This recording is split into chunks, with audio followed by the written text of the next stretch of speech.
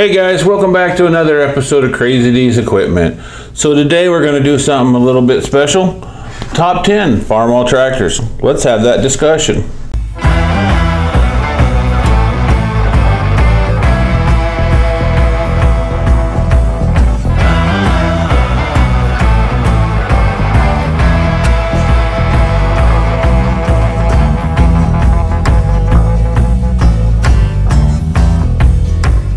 So guys, before we get started, a couple things I'd like to talk to you about first. First thing is, down in the description, we'll list where all the information came for this video.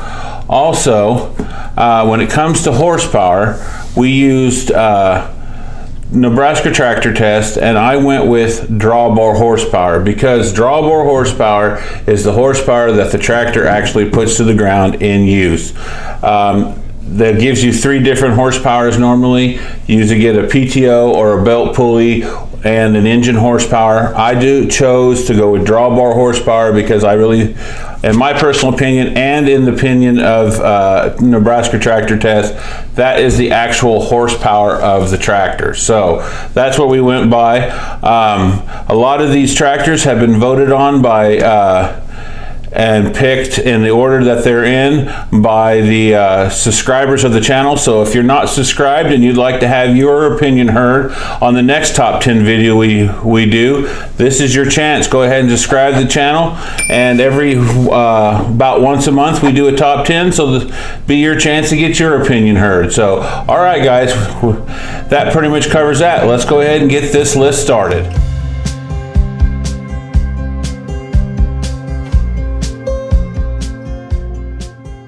Farmall F12. The Farmall F12 was built from 1932 to 1938. It was a 10 to 12 horsepower tractor. They built 123,442 of them. When the first production years of the Farmall F12 were built with a Waukesha 1.9 4-liter L-head motor. Later on, that motor was replaced and was built with, the tractors were produced with a International 1.9 liter 4-cylinder overhead valve motor. You find a lot of these F12s back in their day in vegetable country and in tobacco country. They were a very small, very versatile tractor. Farmers were wanting something, you know, at this point in time, with the creation of the Farmall, you basically, what you had was the Farmall regular or the F20 at this time, and farmers were asking for something smaller, and so this was International Harvester's answer to that problem, and it was a great tractor, and it was very useful tractor, and they sold quite a few of them, and that's why I've placed it here on the list.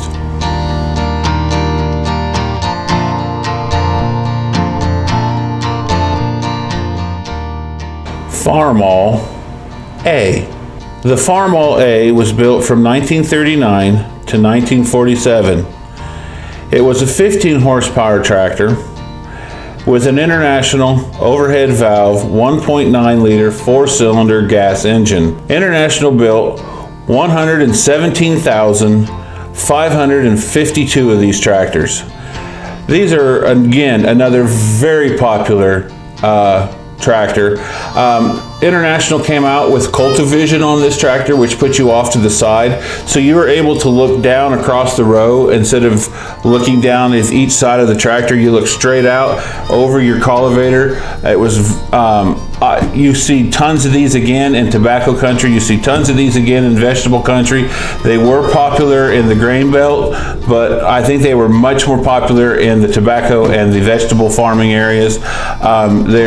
These tractors again answered a niche that International was needing to fill with a smaller horsepower tractor that was able to be much more versatile, which is what makes the Farmall tractor so great, is it is such a versatile little tractor, and this was definitely one that International hit the nail on the head with, and that's why I have placed it here on the list.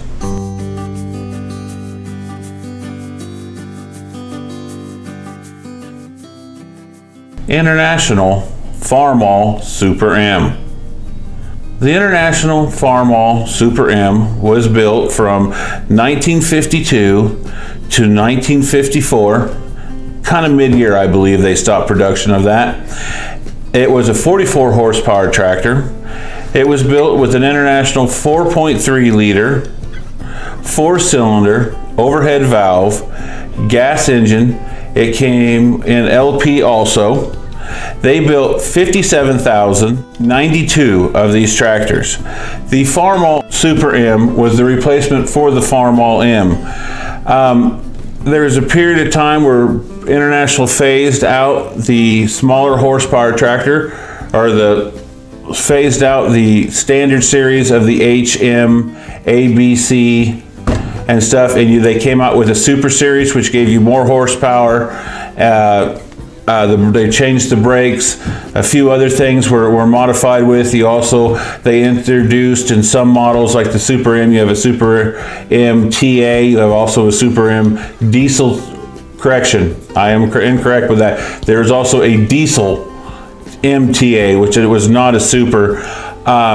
This tractor was very, very, very popular. Actually, this is one of the tractors that the fans of the channel had voted on, and 88% picked this tractor over the International Farmall 400. So, but I've had a few of these tractors in the past few years, and they are absolutely a great tractor, and they filled in what International was going for. So that's why I have placed it here on the list.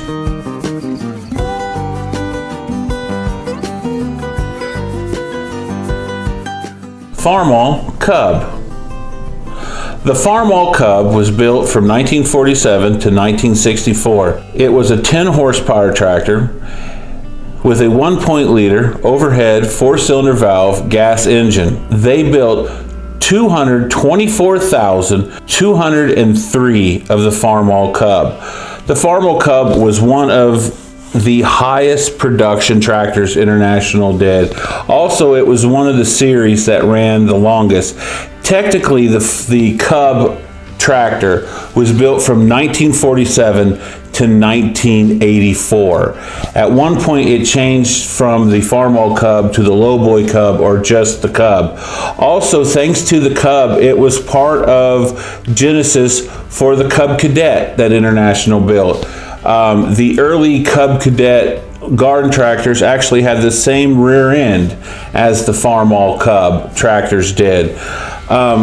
The Farmall Cub tractor can be found everywhere. It was used in tobacco country. It was used in vegetable country.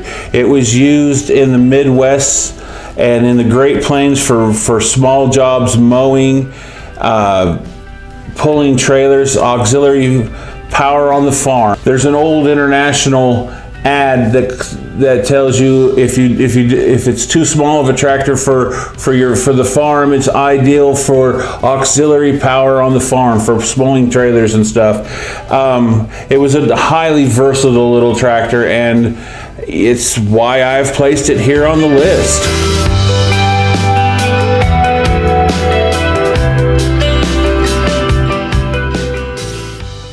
Farmall 560. The Farmall 560 was built from 1958 to 1963.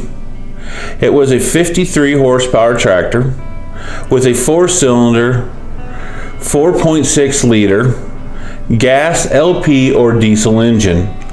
They built 65,985 of these. Now, for some people, this might be a controversial tractor for placing here. The 560 had some issues with the rear end. It was basically a truck motor with the early ones with a Farmall M rear end, and it had some bearing issues in the rear end in the first generation, but eventually International did get that fixed. It was the flagship for the 60 series Internationals, replacing the 460. You still find these everywhere, and the ones that are out there, the guys that have them, they love them, and they are a highly versatile, very well, after they got the bugs out, a very well built tractor. I mean, who knows how many acres of wheat these things have farmed, and vegetables and cotton and et cetera, et cetera. It's one of the, and it really is one of the pinnacle Farmall tractors. When you think of the late 60s, or you think of the late 50s, early 60s Farmall tractor, a 560 is what pops into your mind, and that's why I've placed it here on the list.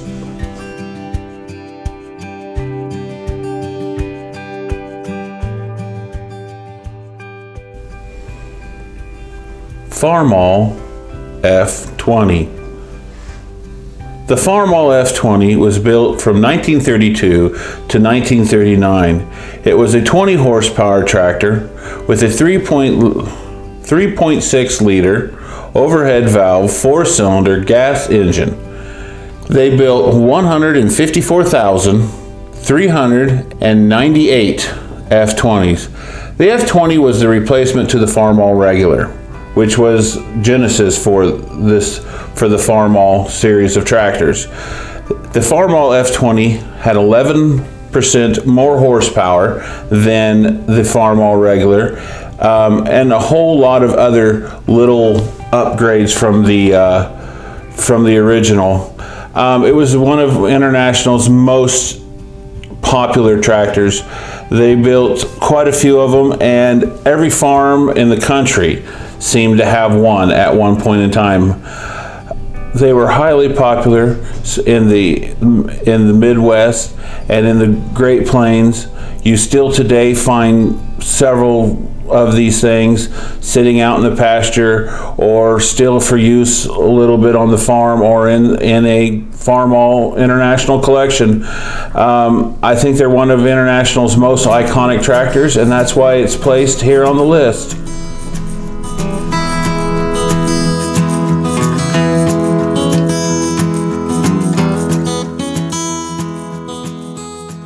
Farmall 1066. The Farmall 1066 was built from 1971 to 1976. It was a 105 horsepower tractor with a 6.8 liter 6-cylinder diesel engine. They built 54,997 of these tractors. The Farmall 1066 was one of International's big workhorses. You find these all over the center of the country, especially here in the Great Plains. When these tractors sell today, they still hold their value. They still bring quite a bit of money. They have not lost their value at all. Highly versatile, highly good, strong horsepower tractor, well built. Cannot think of anything that was wrong about them or a weak spot that they have, unless you get one with the full vision cab. Otherwise, they are one of International's most iconic tractors, and that's why I've placed it here on the list.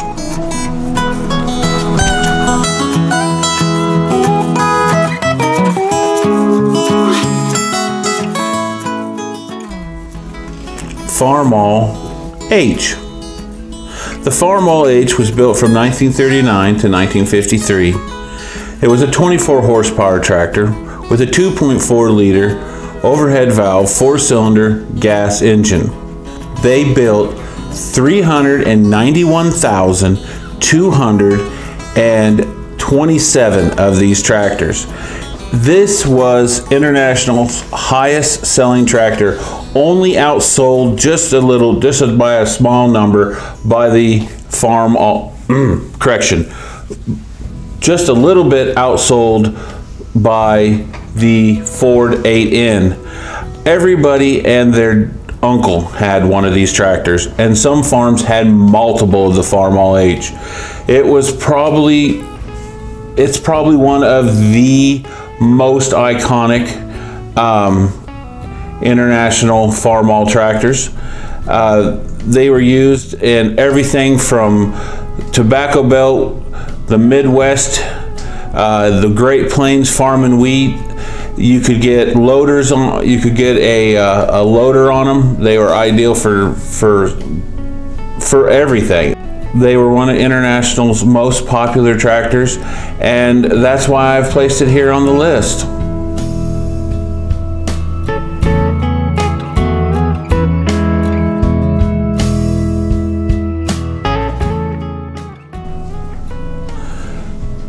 Farmall 5488. The Farmall 5488 was built from 1981 to 1985. It was a 164 horsepower tractor. It had a 7.6 liter diesel 6-cylinder engine in it. They built 3,951 of these. And guys, this was the last of the Farmall tractors. In 1985, the last one of these rolled off the line, coming to an end, a legacy of Farmalls. International Harvester stopped production of these tractors and stopped carrying the Farmall name. Also the same year, International stopped production of tractors completely. The Farmall 5488 came in front wheel assist or came in regular. I mean, it had all the comforts of the day: air conditioner, radio, everything that you would expect, and it all pretty much expect in a tractor today. The 5488 had, and you still find them to this day in the field doing the job that they were meant to do, and that's why I've placed it here on the list.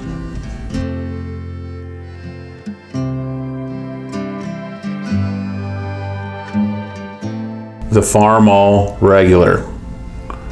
The Farmall Regular was built from 1924 to 1932. It had a 3.6 liter 4-cylinder gas engine. They built 134,650 of these tractors. Guys, this is Genesis. This is where the Farmall began. After several years of development, International came out with the Farmall Regular. Before this, there was no row crop tractor. There was no tractor that was made that you could plow on Monday and cultivate with on Wednesday.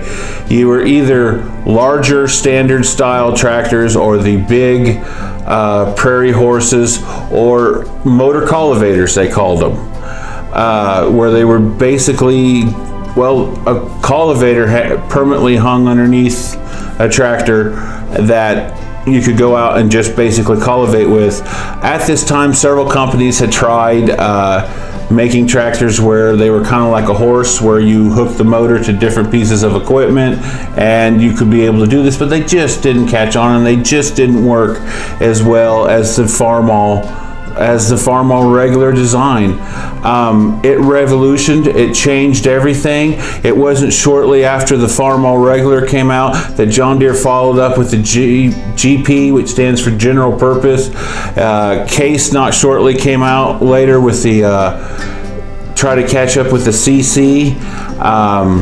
Everybody at this point in time realized after the Regular came out that they had to get on this ball game, and it's the tractor that started everything. Without the Farmall Regular, I don't think tractors wouldn't have developed exactly to the way that they have today. So that is why I have placed the Farmall Regular #1 on this list.